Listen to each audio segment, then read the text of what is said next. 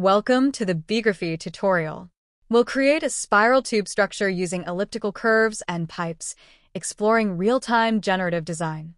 The video demonstrates how to create intertwined, twisted circles from multiple ellipses, which resemble the pattern of a woven basket. We can modify the dimensions of our model by changing its parameters. First, we'll lay the groundwork by defining the parameters for our design. We'll use two range input nodes named Radius 1 and Radius 2 to control the dimensions of our ellipses.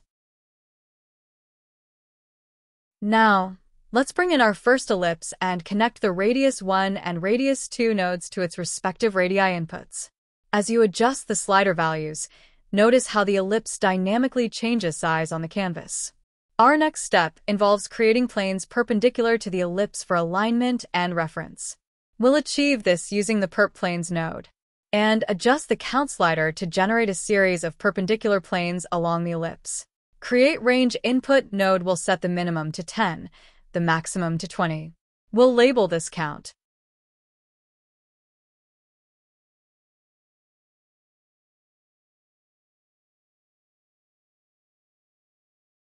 To manipulate these planes further, we'll use the deconstruct plane node.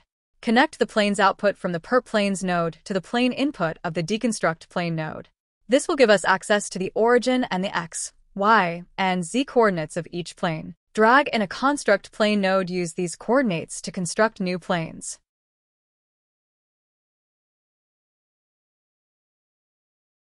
It's time to generate our smaller ellipses. Place another ellipse node and connect the plane output from the construct plane node to the origin input of this ellipse. We'll again utilize the Radius 1 and Radius 2 nodes to control the dimensions of these ellipses. Play around with the slider values to see how the ellipses change in size.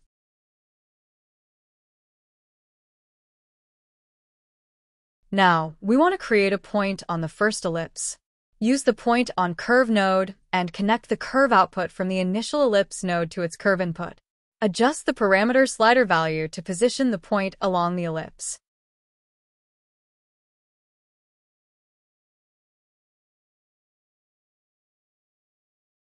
Next, we need to determine the distance between this point and the origins of the planes.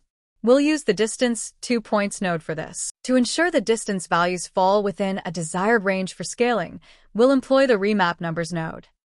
Use the Bounds node to determine the minimum and maximum values of the obtained distance. Let's set the target min to 1. Create range input node. Set the minimum and maximum value and call it max. Connect it to target max. We'll now scale the smaller ellipses based on the remapped distance values.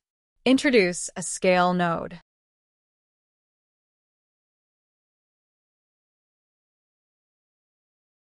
Connect the curve output from the second ellipse node to the geometry input. Connect the number output from the Remap Numbers node to the factor input of scale. Observe how the smaller ellipses dynamically scale based on their distance from the point on the first ellipse.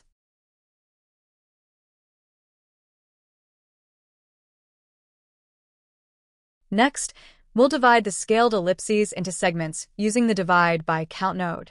Connect the curve output from the Scale node to the curve input of Divide by Count. Adjust the count slider to control the number of segments created on each ellipse. To control the order in which the points are connected, we'll use the Shift List node. Connect the points output from the Divide by Count node to the list input of Shift List. To change the factor within the range of 0 to 1, we use the List Sequence node.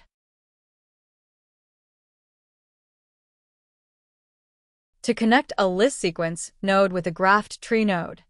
The graphed tree node takes a data structure and modifies its hierarchy by adding an additional branch layer to each item in the data tree. With the order of our points strategically adjusted, we use the NURBS curve node to create a smooth, flowing curve that weaves through these points. We further divide our NURBS curve into segments, using another Divide by Count node to establish control points along its path.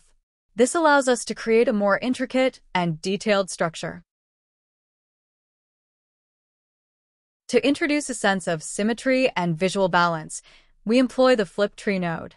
This node cleverly reverses the order of elements within a list, effectively mirroring the orientation of our curve. Using these mirrored points, we generate a second NURBS curve, creating a symmetrical counterpart to our initial curve. This doubles the complexity of our design and introduces a captivating visual interplay between the two curves. Now comes the transformative moment where our design truly takes form. The pipe node takes our curves and gives them a tangible, three-dimensional presence by creating a solid tube along their paths. This transforms our design from a collection of curves to a solid, cohesive structure.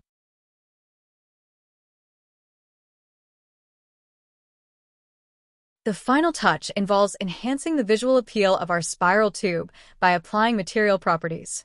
The Apply Material node allows us to structure a realistic appearance by setting parameters such as color, metallicity, roughness, and opacity. Thanks for watching. We hope this tutorial helped. For more on computational design, please like this video, subscribe to our channel, and hit the bell icon to get the notifications. See you in the next tutorial.